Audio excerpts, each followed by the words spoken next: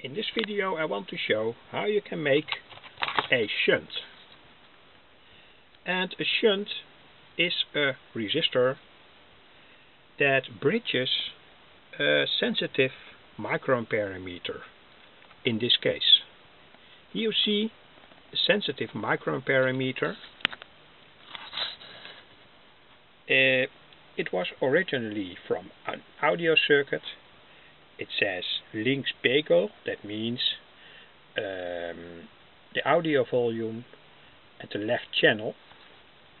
But I've bridged this very sensitive meter with a piece of wire. This piece of wire, it goes here and it goes back here, and here you see on the meter the two pieces of wire connected. The brown wire here, and here again a piece of brown wire. And in fact there are a few things that happen.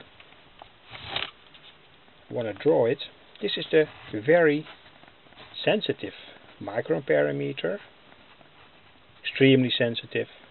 Here's the load, in this case a heavy lamp, 50 watt or so, 12 volt in this case, because it's a battery charger. You see these lamps that load the circuit. This is the circuit, solar charger. But back to the microamperemeter.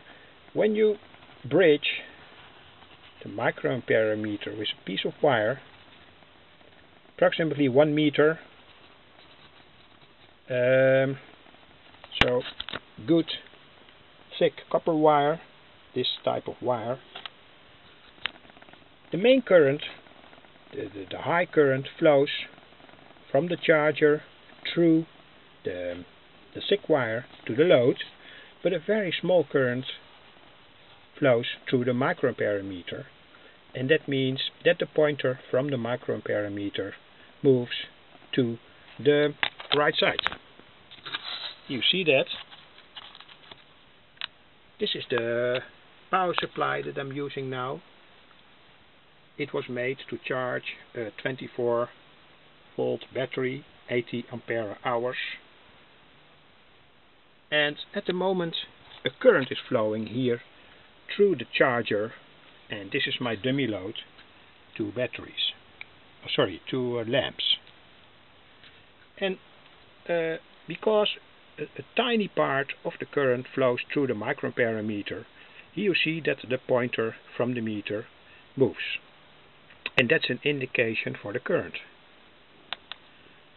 So when I, for instance, make the load heavier by connecting again two high current lamps, you can see that the pointer from the meter moves,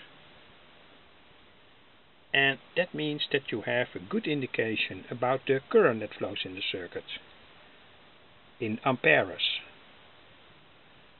Of course you have to calibrate this homebrew amperemeter, but that's very easy when you connect here in the circuit here a calibrated amperemeter.